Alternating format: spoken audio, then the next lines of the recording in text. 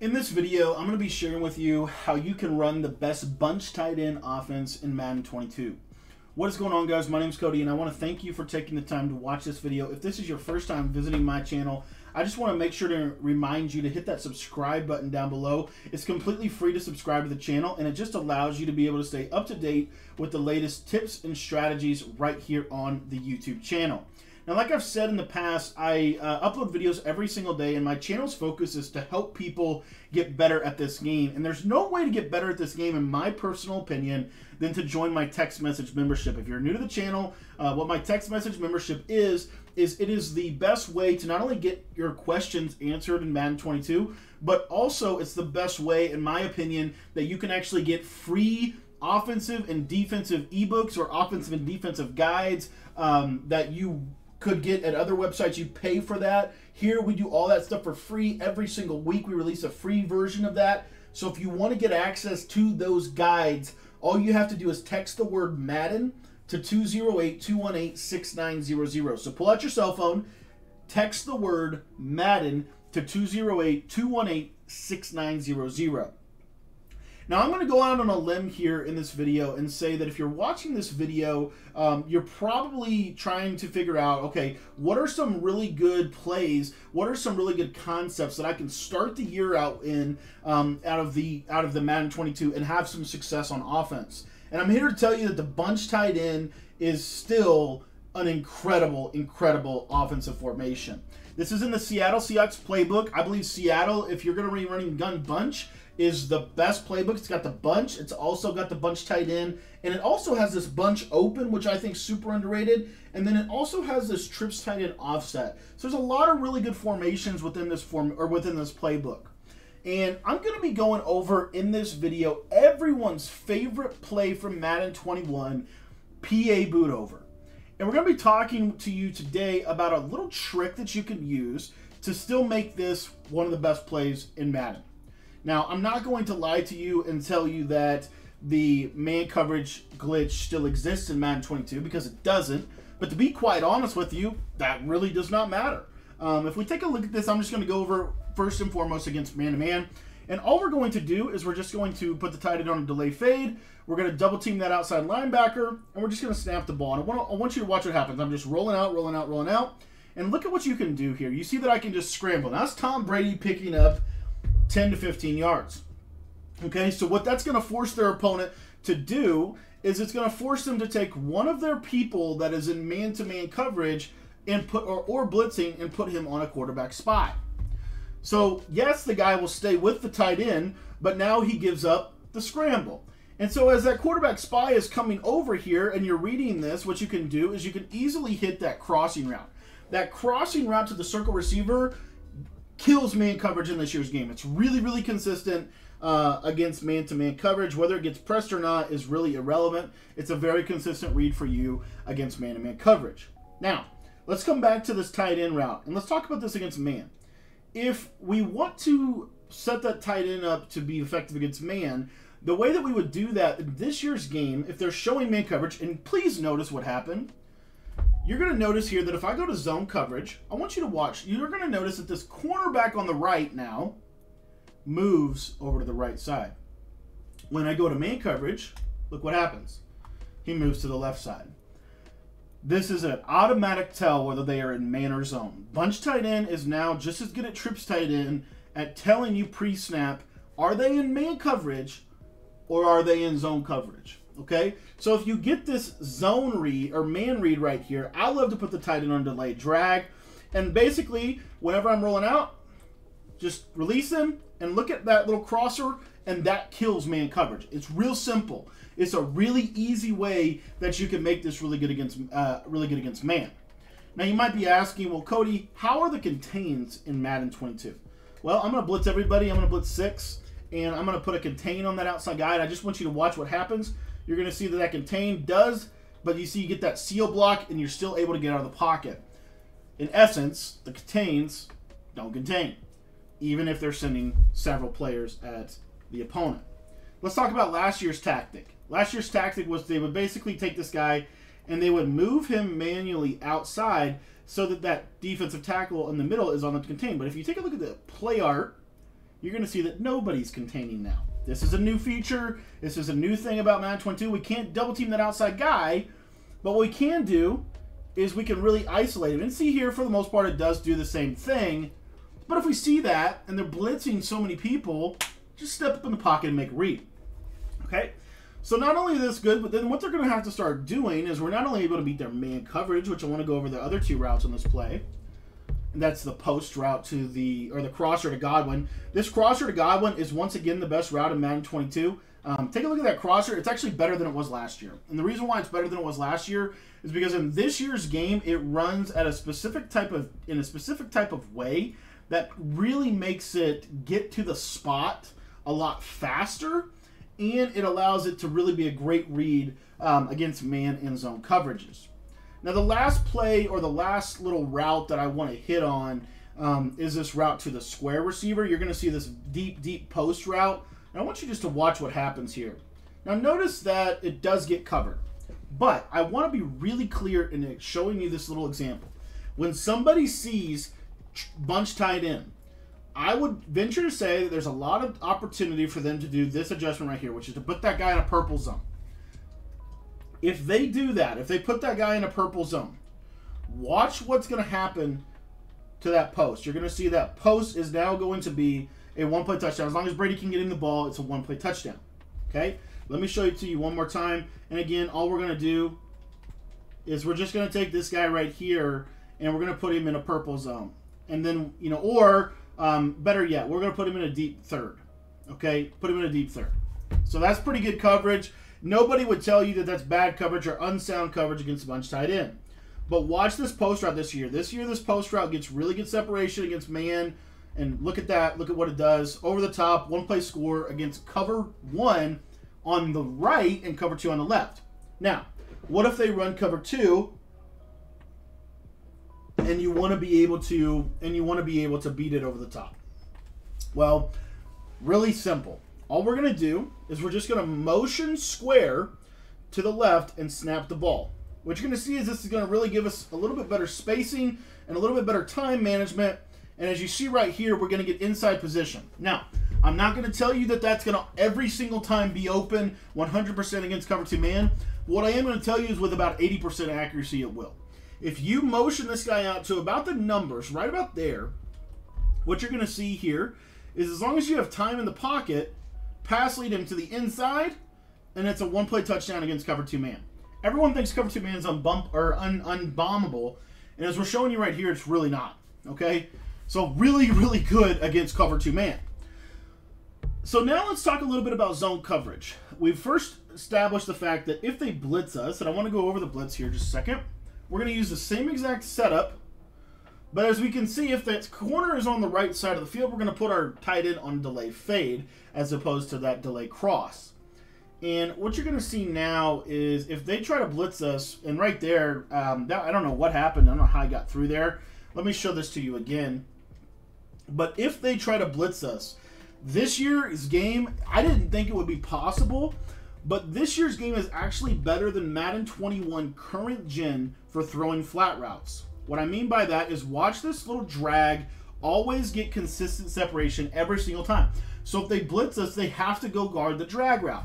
Not to mention the fact that their blitzes will pretty much never get home.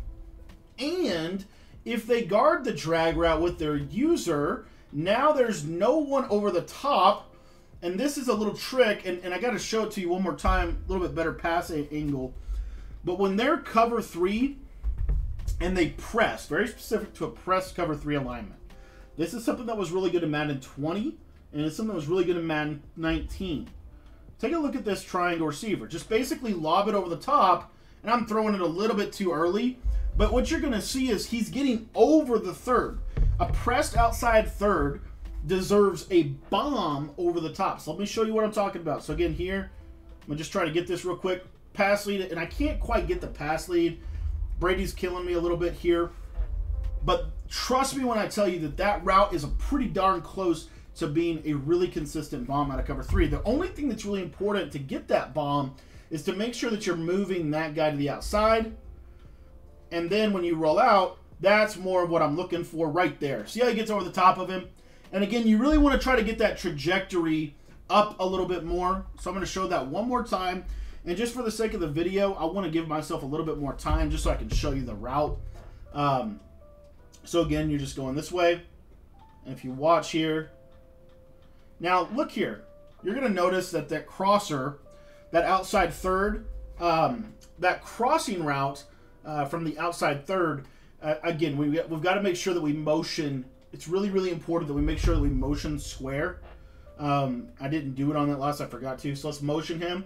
And the reason why is because there's no vertical route in the grid of that player. That's kind of more what we're looking for. And for whatever reason, Brady's not giving me the proper pass lead. I'm trying to lob it up, but you see that he has vertical positioning on the player, and that's really the important thing that I wanted to showcase. And let me show it one more time here, and then we'll go over the rest of the play. But what you're going to see is, again, I'm just going to motion this guy's numbers, get this out here. There, that you see how he gets this little step on him, and then he can make this little possession catch on the outside. Okay?